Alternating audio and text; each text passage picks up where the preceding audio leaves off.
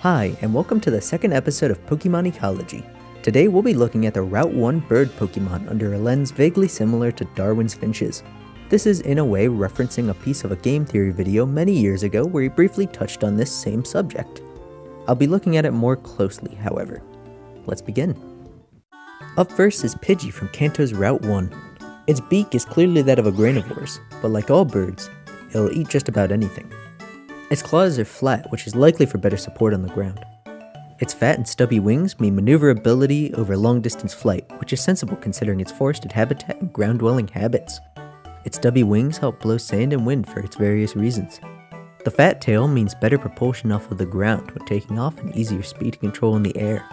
Due to its ground-dwelling habits as well, it's likely precocial, meaning that it's born with feathers and is capable of moving around. Its non-confrontational habits and brownish pelt complement each other, and the counter-shading of that pelt helps it blend in with the soil and the tree trunks. Birds that spend much of their time in trees usually hop around rather than walk.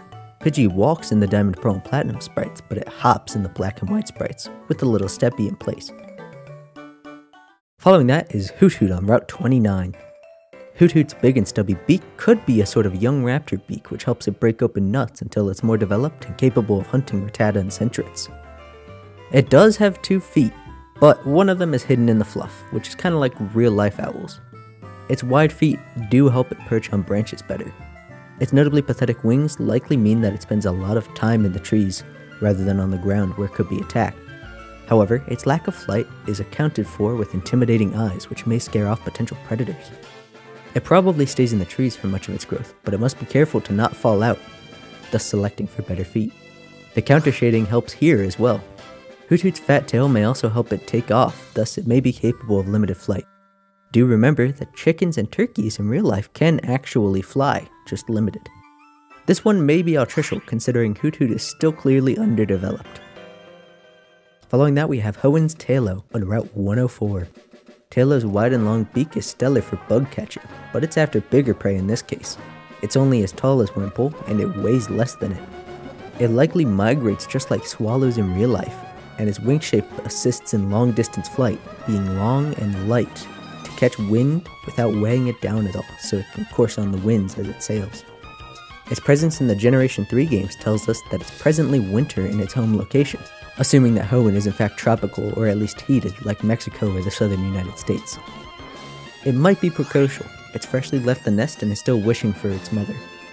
More curved claws help for better branch gripping as opposed to the previous 2 entries. Additionally, most birds have a built-in compass that helps them migrate, going thousands of miles along generational routes of migration for bird species. Tailo likely has one of these, but it's not stated in the Pokédex. Starly, found on Sinnoh's Route 201, is one of the most popular of these bird Pokémon. Its beak is favorable to an insectivore diet. It may eat the insects out of rotting wood left behind by Bidoof, or by meals left behind by Shinx. It's the same size as, and weighs less than Kricketot, and it's smaller than but does weigh more than Surskit, meaning that these are going to be tough threats for it, especially considering that Starly don't like fighting, and will actually group together for better defense. Starly's round body and grouping habits, as well as the conifers on the route on which it's found, all 3 support that it is a colder climate in which it lives, that being Sinnoh. Its longer but broader wings favor fast and far flight, but not as powerful as Pidgey or as well controlled, and not as far as Tailo without resting. For whatever reason, however, Starly lacks claws. I'm not sure what advantage this has, and it's clearly not an artist's neglect, because the feet are quite detailed. From here on out, things begin to get barren and more speculation-focused due to the lack of Pokédex entries. Pidove on Unova's Route 3, however, has inspirations from pigeons in real life, and it even has a seer like pigeons.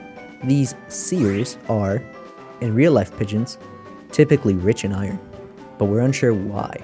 Pidove's beak seems to be a generalist beak, which I mostly say due to its wide habitat of both cities and fields, thus having access to insects, fries, seeds, and all sorts of other foods. Their claws and feet are curved, but it likely walks along the ground as well as perching on various city-available perches. Its wings are short and broad, offering maneuverability similar to Pidgey, which would help it to fly through cities quite well. Pidove's bodies are short and round like Starly's are, matching with the cold winters that Unova gets, where snow can pile up quite high. Peedove are described as stupid, friendly, and sincere, combining to make an adorable personality, compelling anyone to feed them just like pigeons in real life. Following up Peedove is Fletchling, who lives in Kalos's Route 2. Its long beak is heavily selective for insect catching, which matches up considering it lives by a river as well as the edge habitat between a forest and a field, providing plentiful insect habitats from which it eats, though no diet is explicitly stated. Its feet lack nails for whatever reason, which may be artist laziness. The legs, however, are long and slender, clearly made for running around on the ground. Their short and slender wings mean easy but not particularly fast flight, being unable to turn notably or reach notable distances. This pairs up decently with their running legs, as well as the fact that Route 2 is open aside from a forest running along the north, meaning that Fletchling can flee to the forest for safety if it needs to.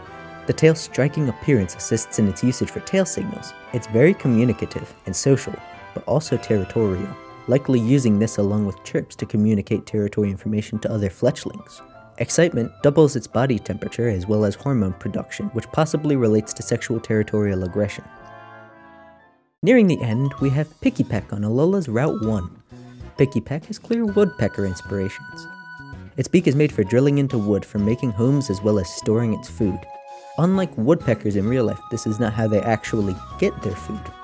Pikipek instead eat berries and store them in these carved holes, using the seeds as ammunition afterwards, which is a strange way for a bird to spread seeds. They lack claws, which is really detrimental here, and I'm not sure why the artist just refused to draw claws from here on out. However, its 2 forward and 2 backward toes are accurate to real-life woodpeckers. It's not stated in the Pokédex, but the tail is likely used as a sort of tripod with its legs for when it's pecking at wood, meaning that its tail muscles are quite strong. The final bird on the list is Rookidee, found on Galler's Route 1. Its short beak is that of a granivore, and this matches its home being wide open grasslands, but once again the claws are missing. Its wings are short and broad, but that may not often come into play in this habitat. The short and stout body once again implies cold climate living, but its inspiration, the Great Tit, yes that is his name, shares this with it. Not that that invalidates anything though. After looking at it, you eventually notice the strange eyes. Why are its eyes going beyond the white part? That's because those aren't its eyes, they're actually markings. Rookidee's real-life inspiration has similar markings, but Rookidee itself likely has these as intimidation due to Corviknight and Skarmory feuding. And that's the Route 1 birds, or as I like to say, Pidgey and the Pidgeys. It's actually the name of the script document too. Let me know what you think about this in the comments and suggest what you'd like to see from me in the future.